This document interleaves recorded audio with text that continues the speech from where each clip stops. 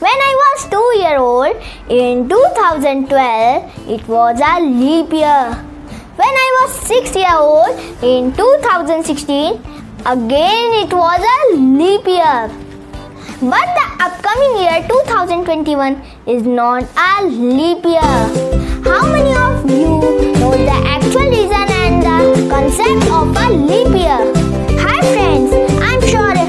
Welcome to Maths is Easy. Please like my video and subscribe my channel Maths is Easy.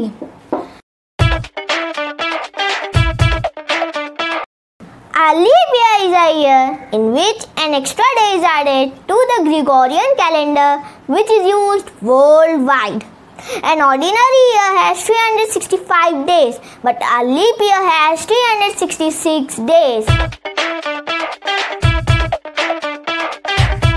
If the year is evenly divisible by 4 and remainder comes 0, then the year is a leap year.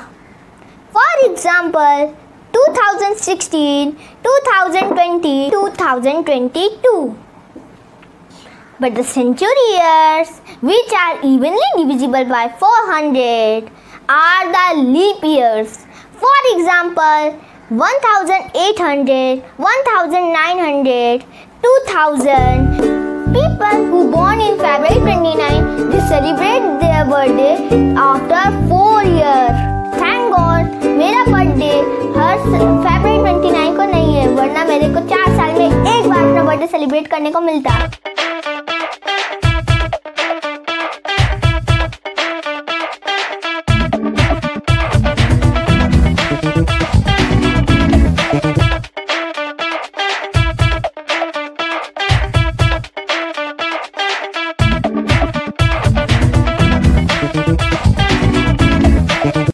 Extra or intercalary day designed as February 29. A leap year occurs every 4 years to synchronize the calendar year as the solar year.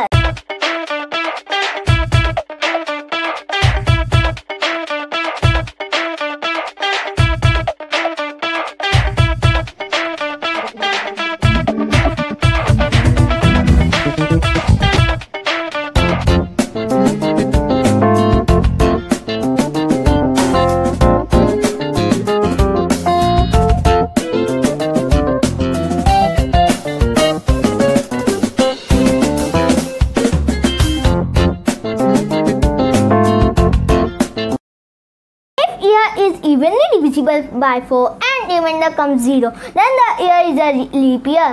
Years 1700, 1800 and 1900 are divisible by 4, but they are not a leap year.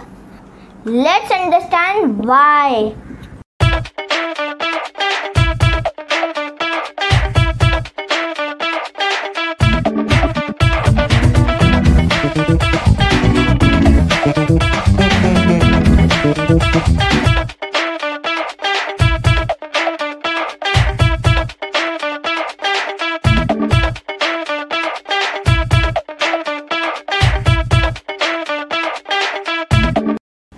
Complete its one revolution in 365.2425 days, but we consider it 365.25 days.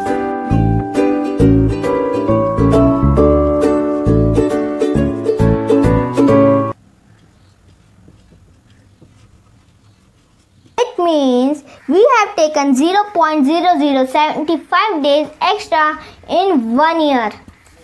If we multiply 0.0075 days by 400 to complete it, we get 3 days.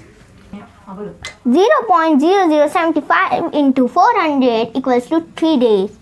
That means in 400 days, 400 years, 3 days are taken extra. So if year is completely divisible by 400, it is a leap year. Now let's conclude it. Rule 1. Year is divisible by 4, it's a leap year. For example, 2016, 2020, 2021 and 2022. Rule number 2. For century years, if year is evenly divisible by 400, is a leap year. For example, 800, 1200 and 2400. I hope you understood the concept of a leap year. Thanks for watching the video.